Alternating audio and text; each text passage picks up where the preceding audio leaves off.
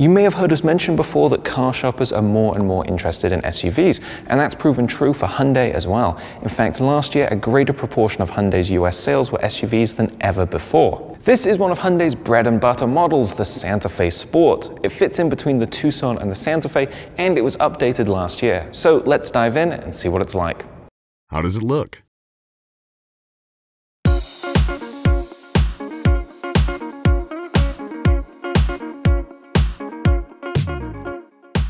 Well, it looks like a crossover.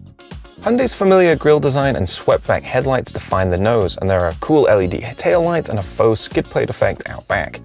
It's not a particularly memorable design, but don't think that's damning the Santa Fe Sport with faint praise. It looks just fine for its mission as an everyday family SUV. How's the storage? With the back seats up, you get 35 cubic feet of trunk space, and when you fold them down flat, that expands to as much as 71.5 cubic feet of space. That's nearly as much storage room as you get in something like a Honda CR-V. And if you need to hide away smaller items, there's also these handy underfloor storage spaces too.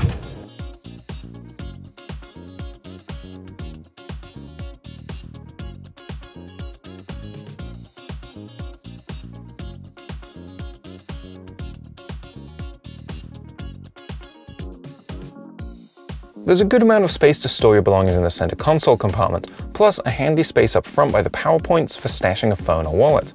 You get 2 cup holders in the center console, plus additional beverage storage in the door pockets. Is it roomy? Even with the panoramic sunroof, there's plentiful headroom up front, and it's easy to find a comfortable driving position with lots of legroom. In the second row, things are spacious too, and I appreciate that the seats slide back and forward and recline, letting you optimize seating space and comfort to your needs. How does the interior feel?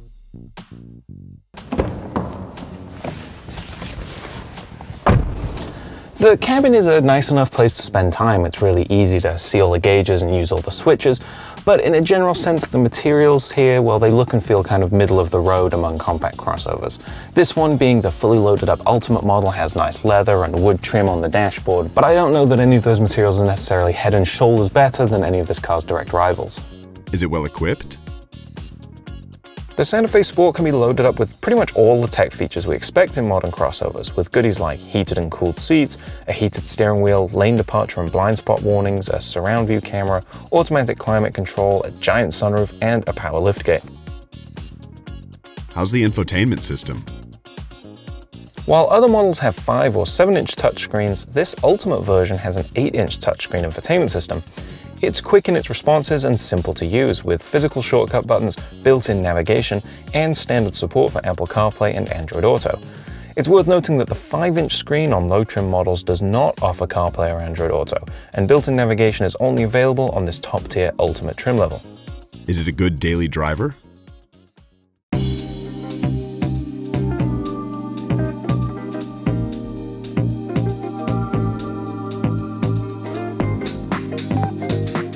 Yes, it is. I've been driving the Santa Fe Sport around this week, and it's really easy to jump in and live with.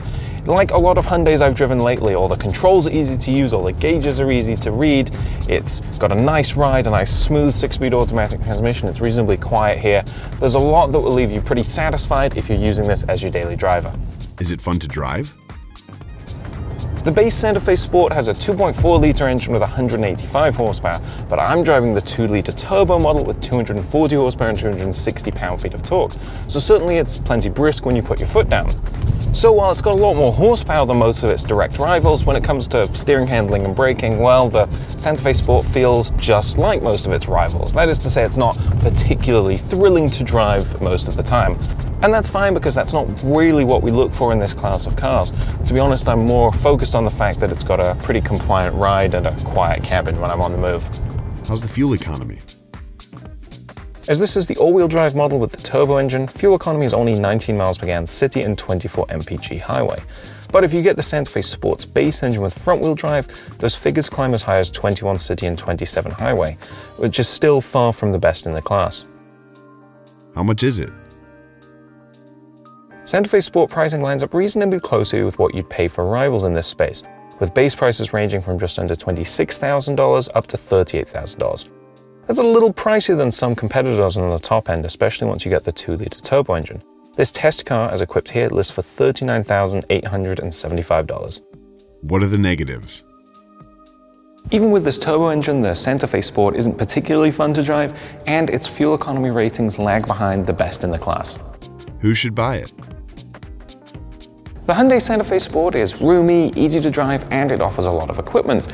Now, it may not be our absolute favorite crossover in this size or price range, but there's a lot to like if you're looking for a new, affordable, everyday family SUV.